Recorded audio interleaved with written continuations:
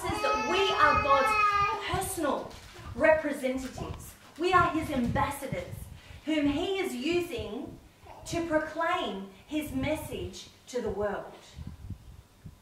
To proclaim his word to the world. We're the representatives. It actually says in one version who he's using to make his plea to the world.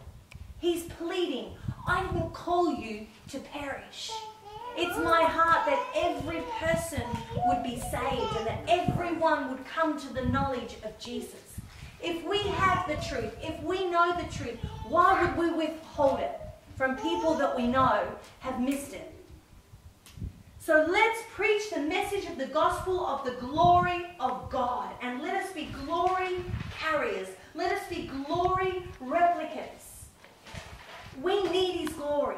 Every day, if the Bible says, ask of me and I will give you the nations as your inheritance and the ends of the earth as your possession.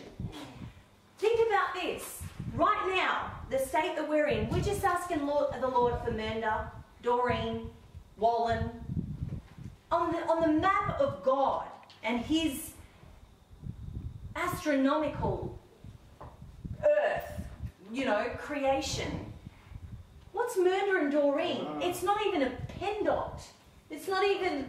So think about it. If the Bible says that when he gives us something that might be small, but when we show our faithfulness with that one thing, that small thing, imagine him really giving us the nations and the ends of the earth as our possession. He's telling us, ask me for the nations.